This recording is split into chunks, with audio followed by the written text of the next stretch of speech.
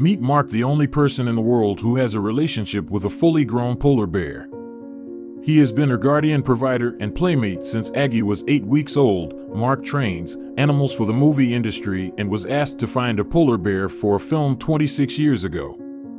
He came across Aggie, who was being hand-reared by staff at a zoo. As her mother was getting too old to care for her properly, Mark took her on and trained her for the film, but he didn't expect their relationship to develop as it did, as Aggie won't allow anyone to take Mark's attention from her except his wife, and she makes those engine-like noises or a purring noise when she is with him, expressing her contentment and happiness. Aggie sees Mark as her mother and father and companion. She retired from the movies a year ago. Subscribe for more stories like T.